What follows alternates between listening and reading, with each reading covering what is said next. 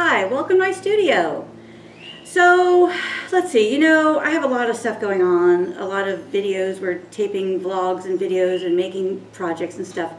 And I am at a crossroads. Here I am coming out to my studio and I'm wondering what to make. I've been doing a lot of smaller things lately, which are a lot of fun, quick, easy, and that instant gratification of something start, finish, great. But I'm kind of at the point where I feel like I want to dig into something deeper, and I need to find the inspiration to do that.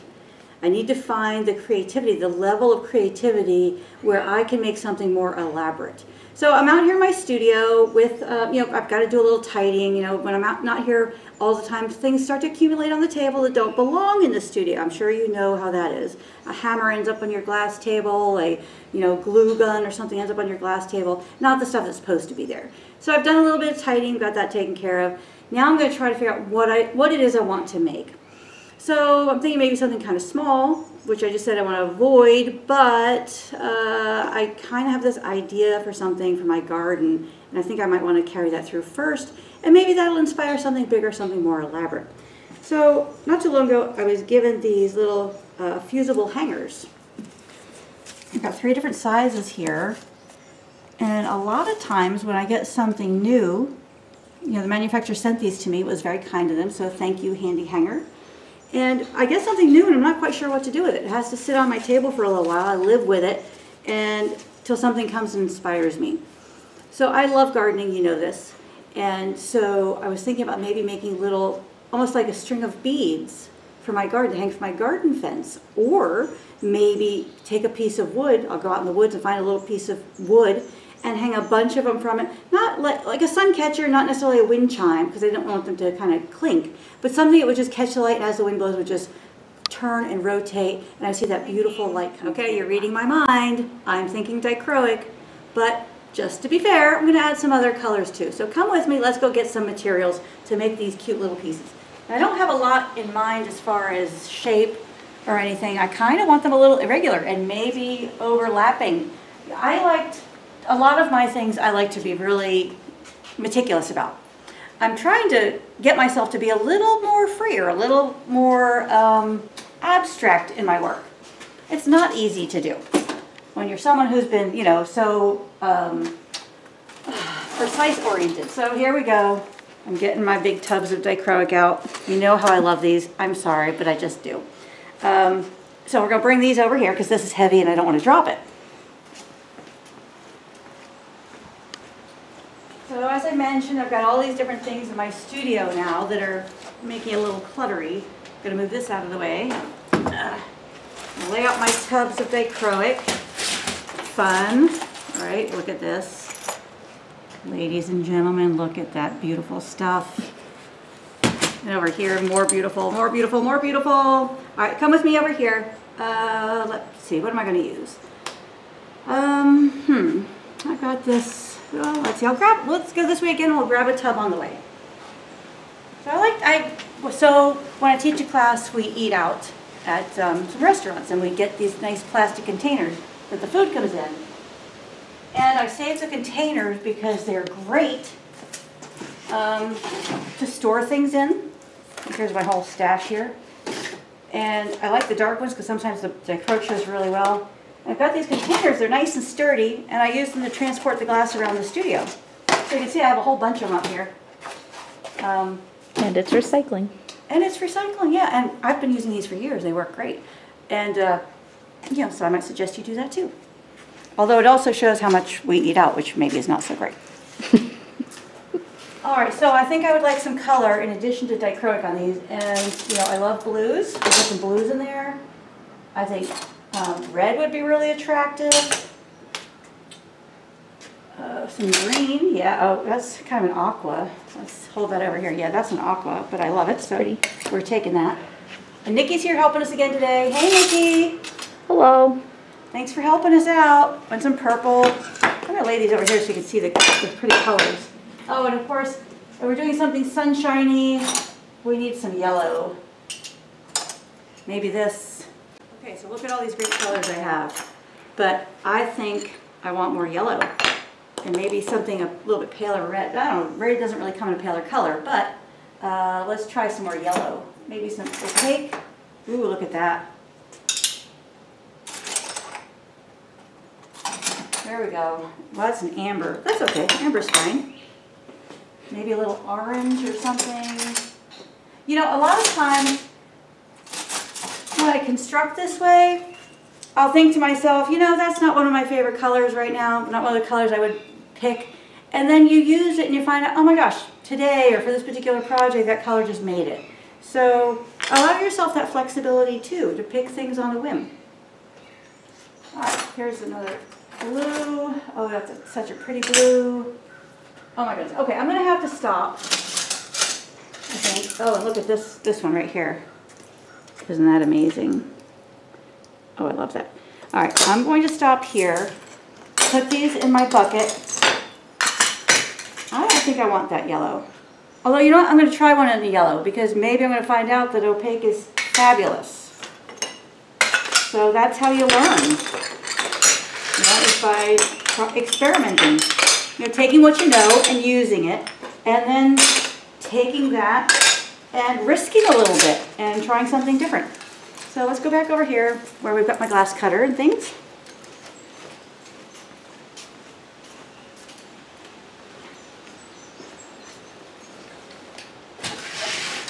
So I'm thinking these should be a little bit dainty, like probably not any bigger than that, like 1 by 2 or something on those lines. So I guess I'll cut a couple pieces and then see what size of these little fusible inserts works best. Oops. All right, so over here I've got my glass cutter and my pliers. Now this, look at this piece. That one's like ready to go. Do you think it's too big? I don't know. Let's say, I don't know. I don't know. I think I'm going to cut it down a little bit. I'm feeling like it should be a little smaller. Are you going to do squares? I think I am going to do squares. And maybe some diamonds. So I kind of like that shape right there. And you know what I didn't bring was some clear to go on these. I take this one. How about if we leave it that shape? And then, how about we leave that one that shape? Oh boy, and this one, we'll leave that shape. Oh, this is getting so easy. This one, let's see, I'm going to cut in thirds. Okay, so I need some clear to combine with these because I don't think I want to combine dichroic on dichroic because I'm not really sure what's going to happen. So maybe we do want to try that. Experiment. Yeah, let's experiment. So I need a toothpick or something. I'm going to use this pencil to determine which is the dichroic side. Okay, that's the coated side. So if we put that down, and we take this one, and we put the coated side up, and we do something crazy, like match them together like that. Ooh, look how cool that could be. So yeah, let's do it. Let's do it. So if we take that, and we take these small little hangers, the mini Ellies. How do the hangers work? Don't know how the hangers work. We're about to find out. I think it says here, it's designed to fuse directly into your smaller fused glass projects. Determine where you need the hanger to be placed for the best hanging balance for the piece. Place hanger with a loop just above, oops, got to turn around. Just above the edge of the glass. You may wish to lightly tack hanger in place to avoid shifting. And then we place another piece of glass on top, sandwiching it between the two pieces. That sounds easy enough. I'm going to pour these on the table. Look how adorable these are. You see that? Oh, here, I'll put it on top of some glass. So if we take that, and let's see, let's make sure we got the coating up on this one. Nope, we want the coating up. There we go. Up on that one. We want it. Oh, this is actually the one we're working on here. So I guess we take these little hangers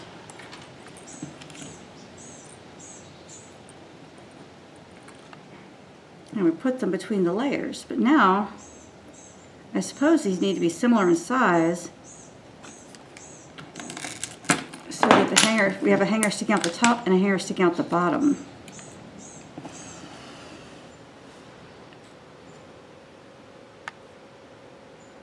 Let's see. I think something like that is what we're supposed to be doing. There we go. So we've got enough space right here for some little piece of probably fishing line to go through to thread those together. This is going to be pretty fun, right? All right, so I kind of like that size. I kind of like the randomness of that. Let's take this one and maybe combine it with this one, see how that works. Okay, so we'll take that, we put a little hanger here, a little hanger here.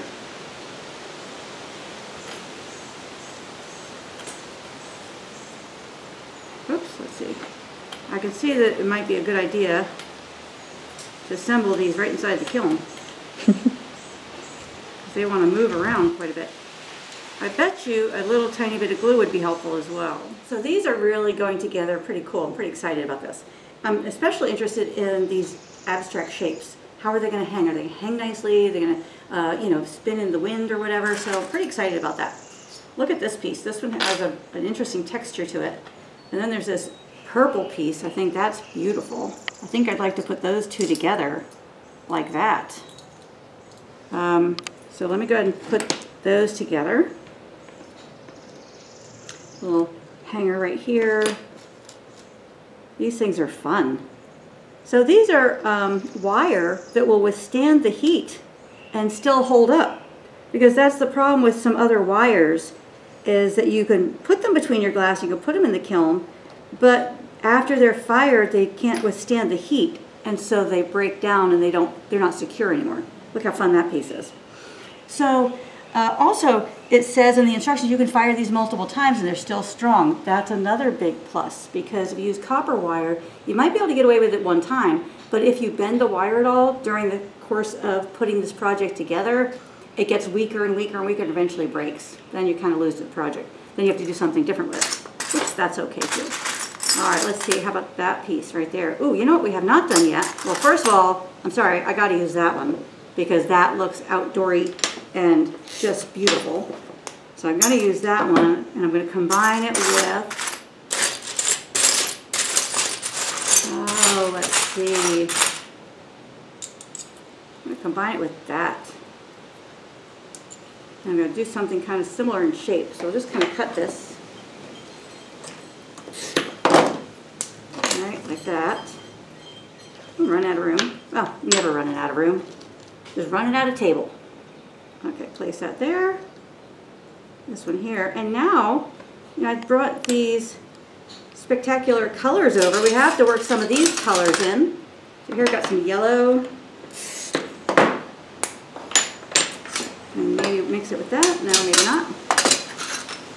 Maybe mix it with a blue to get something interesting. Or maybe just do two yellows. Or a yellow and a clear. Let's see, what about that? I don't think that's interesting enough, to be honest with you.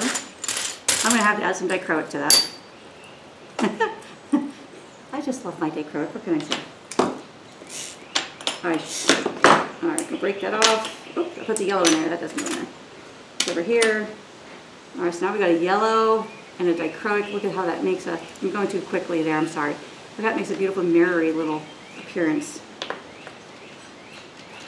Okay, we'll put that together. So I'm going to, rather than be redundant, I'm going to put some of these together off camera, and then we'll turn the camera back on. I'll show you what we've made, and you can watch me load them in the kiln. I made a bunch more. Nikki realized that I was having a lot of fun, and so she came over and helped me make some too. We decided we didn't have enough glass. We decided to open all three. There's three different sizes of candy hangers. We decided opening just one package wasn't enough, so we had to open all three packages, and we're just mix and matching the pieces because they're rated for different weights, but none of this is heavier than 5 pounds, which is what these are rated for.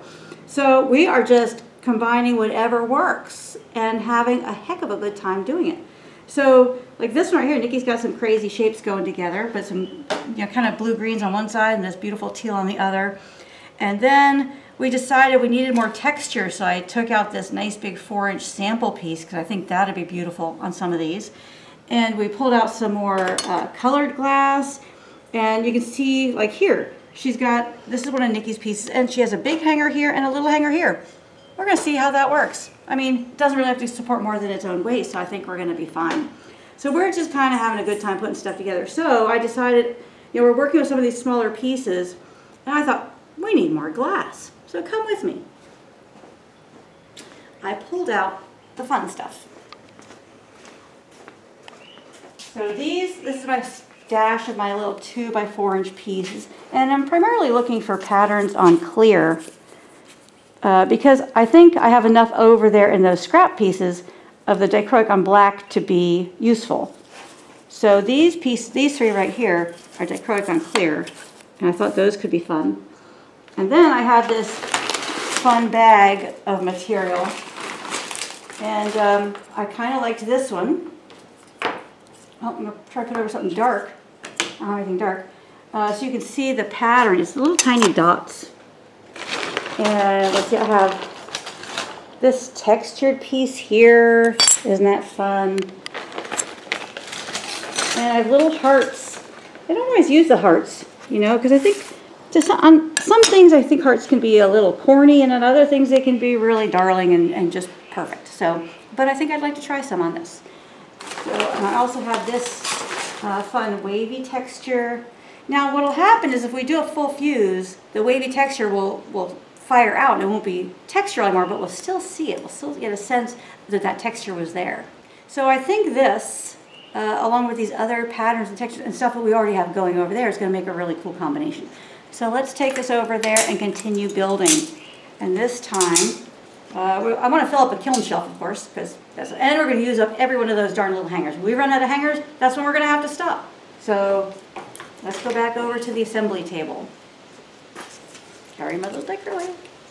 All right, let me go this way so Nikki doesn't have to go backwards, because my studio can be a bit tricky to navigate, particularly backwards. So, oh my gosh. Let's go ahead and make something with the little hearts. And you know, Nikki's getting kind of big here, and I'm kind of a fan of that. Let's go bigger. You know, what is it? Go big or go home? Look how pretty that is. Although, is this one on purple? I think the back side, it's a dichroic on black. Ooh, okay, never mind then. Well, do I want to use these hearts on this purple or on this blue? I think they show up prettier on the blue. They show up a little more vibrant, You know, right? I love blue. We love blue. Okay, I'm going to put it on this color. I'm going to cut that. Look at this. You know, do you guys do this in your studio? You have all of this space, but you work yourself into an itty bitty teeny tiny corner? Yes, I do it all the time. There, look how fun that is. Now that one, I'm going to use, they have these bigger hangers right here. And look how nicely that's going to work here, right in there. And then we just found out that if you have a big one down here, I don't think we want any of the metal exposed on the sides. So we found out that you can take some wire nippers and you can shorten these just a little bit if you have to.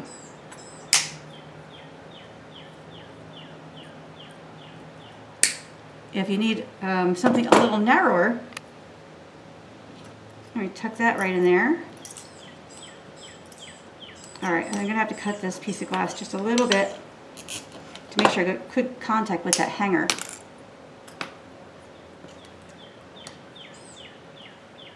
But see, I cut that so it fits nicely now. So these things are quite okay. Now, you can make your own little hangers if you buy a specific kind of wire, but these things are so darn fun to work with, and you get right down to the glass work. You know, you don't have to spend time playing with wire. So I'm a pretty big fan of these right off the bat. Oh, look, I'm going to put these two together. Look, these two little shapes just happen to work together. This is a dichroic on black. Here's little hearts on the back side. Isn't that going to be fun? So what I'm looking forward to doing is we've recently redecorated our back porch, and we have some new features back there we didn't have before. And I'm trying to keep it simple but clutter-free, and I wanted to put something out there with some color that moves. And I'm thinking these little guys hung maybe from a little stick. and have them hang so in the corner where they would just kind of move, not necessarily clink together, but just the sunlight would go through them as the wind blows. So I'm looking forward to seeing if that idea pans out and is really works and looks great. Okay, Nikki has a radical idea. She says, why don't I just take this out of the package, put two together, and call it done. Can you imagine that hanging? How cool that would be. So do you think I should put it on a color, or should I put it on another piece of dichroic? Oh, let's see what another piece of dichroic looks like. That is flat out decadent. All right, now, so you take these out of the package. I recommend using a razor blade to open them, not the way I'm doing it, because you don't want to break your glass. But I don't know where I have a razor blade right now, so that's what we're doing. All right, so I'm going to figure out which is the coated side. That's the coated side, so we don't want them touching. What happens if we do that? That's crazily awesome, right? That's crazily awesome. So we have these cool spirals, this kind of animal print. We put them, ooh, suppose we put them together like that, so that they're independent, but they shimmer together. Is it too big? No. Shimmer together. I don't know. All right, so you see they have these labels on them. The labels are kind of difficult to get off. So what I generally do is take these pieces, stick them in a bucket of water, let them soak for a minute or two, then the labels come right off without leaving any residue. So I'm going to take these over to the bucket. I'm going to take this one too, because this one's going down. This one's going down today. I don't know where it's going to happen, but it's going to get used. Take the packaging off of that. Okay, come on out of there. Take it over here to my bucket. Because you don't want to use a razor blade to take this off, or any abrasive, because you'll scratch your dichroic coating. And that's, you know, you don't want to do that, because you want to keep that coating intact, because that's the whole reason we like that glass, is for the coating. It's beautiful. All right, so let's let those soak for a minute. So I'm a fan of using towels in my studio instead of paper towels, because it dries nicely. I'm not going through rolls and rolls of paper towels. And I buy these white bar towels. Are inexpensive. I buy them like 50 at a time. And I don't mind throwing them in with the wash, because there's, you know, they're clean. So you might want to consider getting some towels, you know, washcloth towels. You buy them at, you know, inexpensive store, and just use them in your studio. So we're going to go for some bigger ones there. We have two big ones here. I wanted to go another big one while we're waiting for those to soak. So I'm going to cut this pretty texture. I'm going to cut the end off. So what I'm thinking as I'm planning this project is that I want a series of maybe larger pieces that then teardrop down into smaller pieces. So if I have two big ones, I probably want a third. And if I have medium ones, I probably want multiples of each of those. I want to have a series of sizes that are similar. So if I have large ones, I want several large ones. If I have medium, several medium. Small ones, several small. I'm not sure how I'm going to put this together yet. In my mind, I have a certain vision for it, but I like to allow myself the flexibility to make changes as I go along, because I've never done this before. This is all brand new, and I'm just having a good time. What I absolutely do know, though, is I'm going to learn something from this that I'm going to take and use further. I'm going to take that information, what I've learned here putting these together, and I'm going to take it and use it on something that turns out to be more elaborate and more of a sculptural or functional piece of art, something bigger and not better, but different. So that's what I love about this kind of experimentation is, you know, everything has value. So let's find a complement for this piece. We've got some blue, orange, yellow. You know, do I have some real yellow here? Ooh, I'm not loving that. Here we go. Here's a nice lemon. Yeah, I think I would like that. Because I'm thinking, there's a spot on my back porch where we sit and we watch the sunset. I call those my sunset seats. And so I like the idea of the pretty, you know, sunset colors. We'll cut this orange, kind of work with this dichroic. We'll cut the dichroic to kind of work with the orange.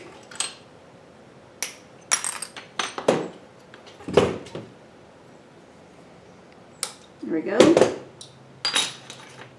Put those two together, and I like that.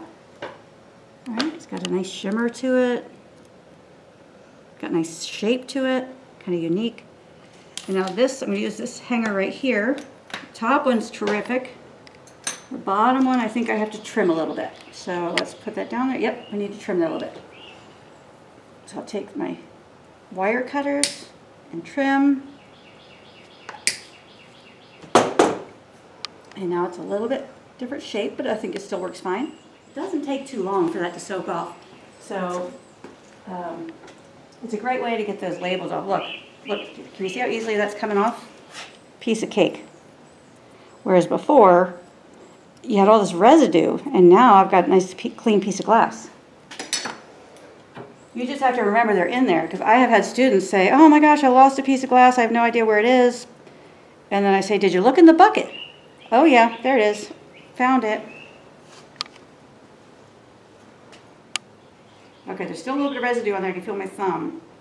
But the towel, the coarseness of the texture of the towel should take that off. There's one more. Here we go.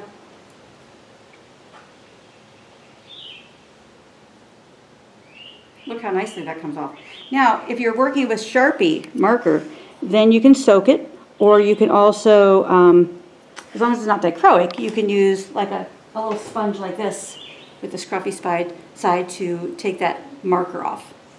But I want to avoid using anything abrasive on the dichroic because I don't want to damage the coating. Alright, so let's go back over here with these. Oh, look at those two together. Oh my gosh. Woo, look at that. So fun. Oh, and like that. We do it like that. Wow, that's bigger than I had anticipated. But I think we might have to just do one just to see. Or what happens if we cut these at an angle and put them together? Ooh, I don't know. What happens? We're running out of handy hangers, which is probably a good thing. Because otherwise I'd be here all day. And I don't really have a problem with that, actually. All right, let's get this together. Because we want to put these in the kiln so you guys can see what these are going to look like. I want to see what these are going to look like. I'm not going to be sleeping tonight. You'll be wondering, what's going on out there in my kilns. All right, let's see. We want the coating facing out on both of these. Now I know that's a wear item, but I'm cool with that on this project.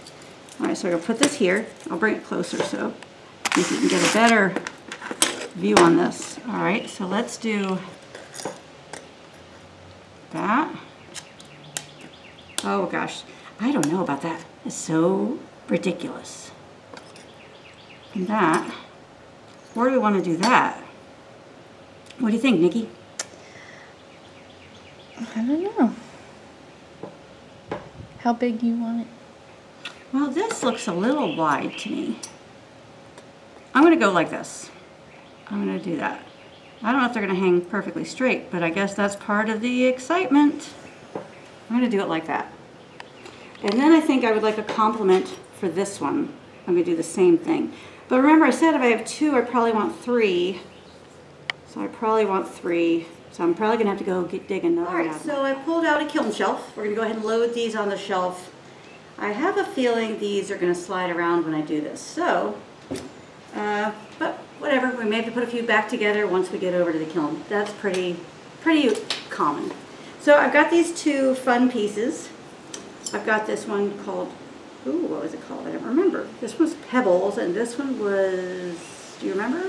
Thorn. Thorn. Okay, we're going to put Pebble and Thorn together. And I want to double check that the coating is out, because I don't want the coating touching itself.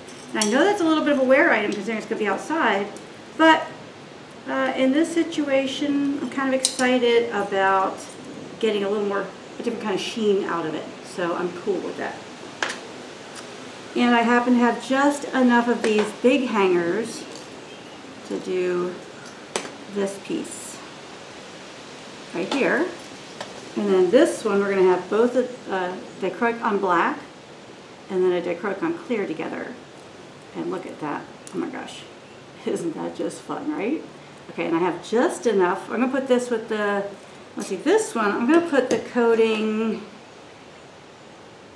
on this one facing the black to protect it because, oh wait, that's not right, like that. Because that'll protect it on the kiln shelf. I want to make sure that I don't lose that coating on the shelf. So there we go. So that's what that's going to look like. Fun. So that said, maybe I want to do the same with these. But hey, let's give it a try and see what happens. So I've got another hanger for this one. And as it turns out, I have a few more pieces than I have hangers. So we'll just make whatever we can. There we go.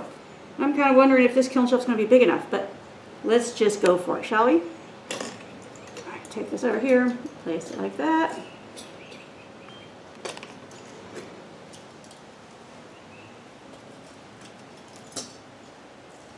I'm going to have to readjust these when we get to the kiln for sure.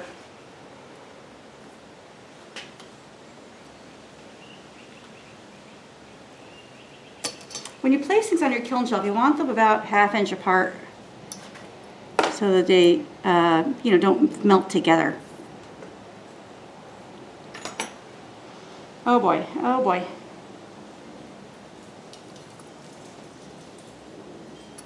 We made it.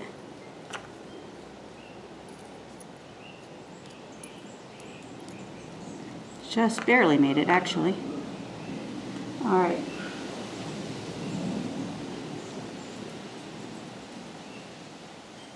That one looks like it would go nicely there.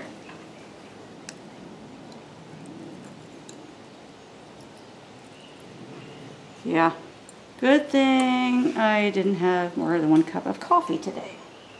All right, let's try this one over here. This one looks like it would nest nicely there because of the shape. Okay, not too bad, right? Not too bad. We'll adjust that one when we get to the kiln.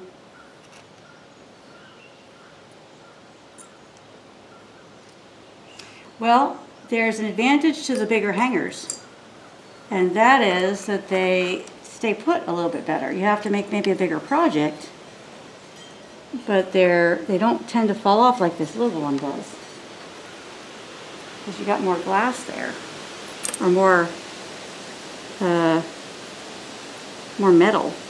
These are a little daintier. There we go. You know, a lot of times when you do something like this where it's a, you know, an odd shape different from everything else, that's the one that stands out at the end, and you're like, oh boy, I want to do a whole series of those.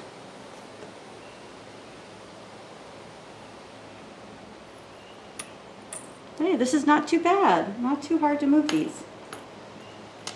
I say that now before I carry it to the kiln. We'll see what happens then. All right, that I'm going to readjust at the kiln. All right, we've got 2 more to fit, and then we have a stray handy hanger without a match. So, what do we do? Well, we move this one over here. It looks like this kiln shelf is going to be just the right size.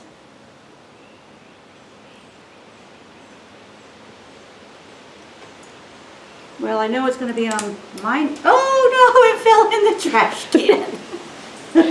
Okay, you might want to cut and come back in a few minutes, but I'm going to go dig that baby out of there. So, I was assembling over here, and one fell into the trash can, and I can't find it. So, I had one of the medium size that didn't have a partner, didn't have a pair. So, I'm going to put a medium and a small one together, and that sort of solves the problem, because I can't find that little thing, that dark little piece of wire in this can. So, note to self, don't work over the trash can. I left my kiln shelf slightly off the table here so it'd be easier to pick up, but then when I put that little wire there, it went ploop, right into the garbage. So, let that be a little lesson for you, is, you know, if you're going to do that, maybe put the garbage can like that, so if it drops, it lands on the floor and you can find it. So, alright, so here's the moment we've been waiting for. Let's see if we can get this in the kiln without everything going haywire. Alright. Lift. There we go. We're getting it. We're getting it. Trying to keep it nice and level. So far, so good. Are you seeing how beautiful these are? Wow. Okay. Alright, we're in there. And now, just for my own sake, I like to rotate it so they're square. Wow. Not bad at all. Okay. I'm going to take a pencil, because the little tool I happen to have very handy. And I'm going to just go around and double check that they're straight, that they're you know, sandwiched between glass. Okay, so tweezers are the tool of choice right now for this. That one's a little off. They're not lined up quite right, but I'm going to leave it. I want to see what that looks like. This one, oh gosh, that one's not even inside. Let's see, we got to take this off. Oh boy. Let's hope we don't bump anything else. Put that there. That was the little guy that fell into the, it was his little partner that fell into the kiln. I mean, into the garbage can. Okay, well, let's go. All right, oh boy. This is why, oh my gosh, like I love the look of jewelry, but I don't know, this type of stuff, getting it all just right is a little bit complicated for me. I like bigger stuff. But I think I'm really going to like this. So now I'm visually looking at the shelf to make sure nothing's too close together. I'm looking to make sure nothing's falling off the edge of the shelf. So I'm content with that. If wires come close together, that's okay because they won't stick together. Right here, there's a little bit of wire sticking out. Let's see about fixing that. Okay, there we go. All right, and now I think we're ready to go ahead and close the kiln. Okay, so we've got the pieces loaded in the kiln successfully. That's a big plus. Now I'm going to go ahead and fire this to a full fuse temperature. So right now my kiln says idle and 86 degrees. I already have it set for a full fuse program. So we're going to hit the Pro button, which means we're in the Pro mode. Then it's going to tell me that it's Pro, program number 1. It has segments 3, which is what I would like, and then the first rate is 300 degrees to a temperature of 1300. It's going to hold there for 40 minutes. Then it's going to go 500 degrees to 1465. It's going to hold there for 10. Then it's going to go 500 degrees down to 960. Going to hold there for 40. And then it's asking if I'm ready, which we are. We're going to hit the start button. And there we go, now we're firing. So this is going to fire overnight. It only takes a couple hours to fire actually, but then it takes several hours to cool because this kiln retains a lot of heat. It's got terrific fire brick, which keeps our little projects super comfy, warm, and cozy in there so that they anneal and cool slowly so they're successful and durable projects. So I'm really looking forward to seeing what these look like. Nikki and I had a lot of fun in the studio today. She was filming, then she put the camera down a little bit so that we could work together. And she saw me work and she's like, yeah, that looks like fun. I'm going to join right in. And she did a terrific job making some really cool pieces too. So that was fun. I'm definitely going to be ordering more of those handy hangers because I can see myself making more of these. And I can see a variety of other opportunities to use them, other projects. So I would like to mention that I'm wearing one of my own artwear shirts. And if you'd like to have one of your own, you can order them on my website. I also have cool mugs. I have eco totes with cool sayings on them. And I'm getting ready to make some new shirt designs, new graphic designs for my artwear. And if you have any suggestions, I'd love to hear it, what you have to say. Would you like to have, whatever you'd like to put on a shirt, let me know. And I'll consider making it one of my designs. It's another aspect of, doing art and designing and, wearing clothes that are comfy. And just the other day I went to the farmer's market and the woman said, oh, I love your shirt. I said, thank you, I made it. She's like, no way. I was like, yes way, I made it. And she's like, well, can you make shirts for me? I said, of course I can. So it's really fun to take your art outside of the studio. Very often I'm in my own little environment here, so it's fun when people, see this and they recognize that it's different, it's artistic, I'm expressing myself. So if you have some ideas, share them with me. I'd love to hear them. So thanks for joining me. I hope you had fun. Had a great time in the studio today. Please look at my website, follow my blog, follow my, join my subscription, my membership videos if you'd like to get more intense projects. And I look forward to sharing this video with you and making another part to this and show you what these look like later. So thanks for joining me. Until next time, happy fusing.